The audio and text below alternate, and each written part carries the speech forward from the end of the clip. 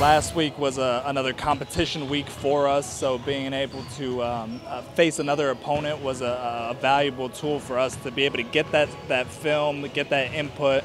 I think what we learned about our guys is that from an effort, energy standpoint, they really brought it, and that's been pretty consistent both in our closed scrimmage and in our open exhibition game.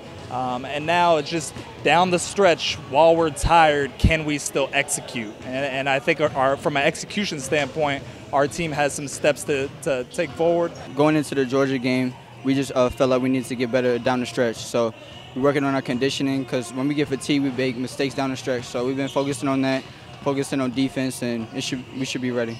Now that we've gone and we've played some other teams, I do think the level of urgency has increased a little bit.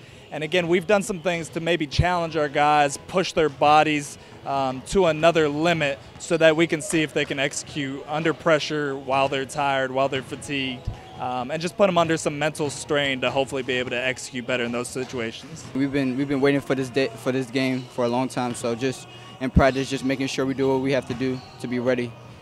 The speed is definitely different, and it's a little tougher. I'm just trying to fit in, and just find my way. So I think I'm doing a good job with that. I had a little bit of butterflies when I came out, but I feel like I'm doing a pretty good job.